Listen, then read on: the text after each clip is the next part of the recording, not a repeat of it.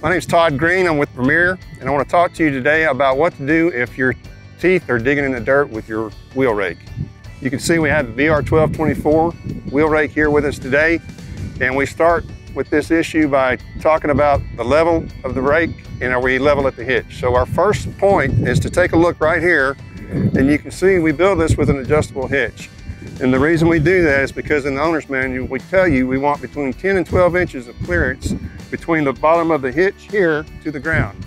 And when we start at that point, that gives us an even distribution of weight and pressure from the front to the back of the rake.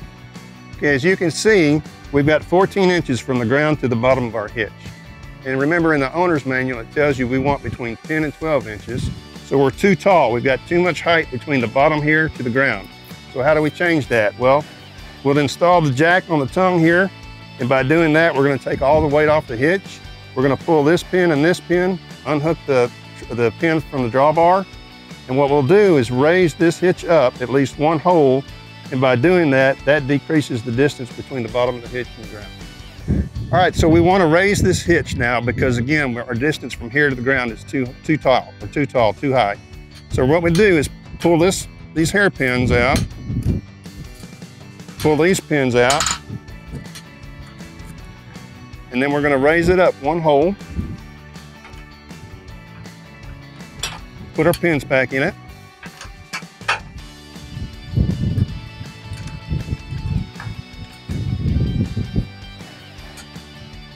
and again, by doing that now, we've raised the hitch and lowered the distance between the bottom of the tongue to the ground. Okay, so we've made the adjustment to our hitch, and again, we want it to be between 10 and 12 inches, and you can see we're right at 12 inches at this point, so we're good here at the hitch. This is what we're after. So we've talked about our hitch, and now we're going to think about what are the reasons might be causing our teeth to dig in the ground on this wheel rake, and we got to start thinking about how much pressure we're putting on each of the rake wheels. You can see we've got a range of holes to choose from, and the decal explains as you go from lighter to heavier. And so our next step then would be to choose a setting here and decide what setting works best for the field condition we're in, and that's what we'll do next.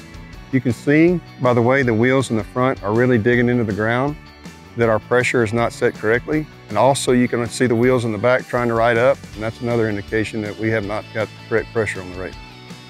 So when we talk about ground pressure on the VR1224, we make that adjustment here, and you can see with the decal that we start in the top hole is our lightest setting, and as we move down it goes even heavier. So as we think about why our teeth might be digging in the ground, this is sure a setting that we need to pay attention to.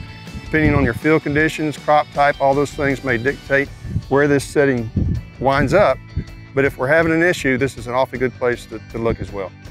So we're at a point now where we're ready to make an adjustment on the ground pressure of our rake wheels, and we do that here on the VR1224 by just moving this pin. We've got our locking gauge, we've got our rake wing picked up off the ground, so there's no pressure here. And all we have to do, as you can see by the decal here, the lightest settings are at the top, the heavier ones at the bottom.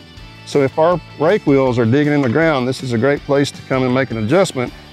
And I like to start kind of right here in the middle, especially if this rake's going out for the first time, or if we're having an issue, and that gives us a range to work from, either lighter or heavier. You can see we've made the adjustment to the tongue, the hitch of the rake. We've also adjusted the pressure on the wheels, and as the rake's moving through the field, our goal now is to have equal pressure from front to back. And you can see we've achieved that. The wheels have about the same amount of tooth deflection all the way from the front to the back of the rake.